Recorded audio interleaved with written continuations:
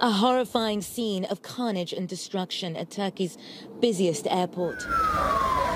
3 suicide attackers carrying out a deadly siege on Tuesday night.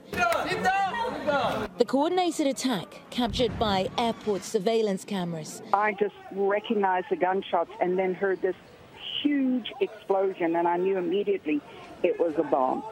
And I just bolted as fast as I can. 2 of the terrorists opening fire at the international terminal before blowing themselves up.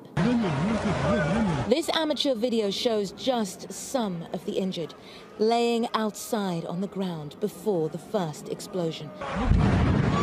That sound from the first blast by the arrival hall on the first floor. Travelers seemingly unaware of the attack that is about to unfold.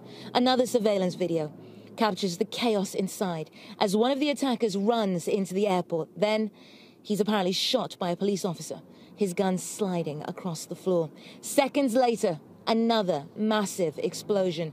Roof tiles falling, panes of shattered glass along the floor, and bullets perforating the windows and walls. You don't think it's real, but then people started running and running and running. So we clashed and it fell over each other. It was just total chaos.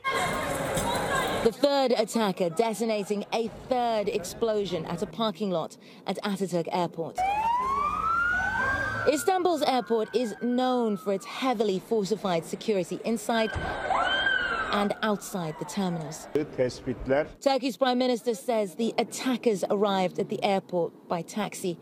He says all indications point to ISIS, bearing chilling similarities to the deadly bombings in March at Brussels airport and subway system.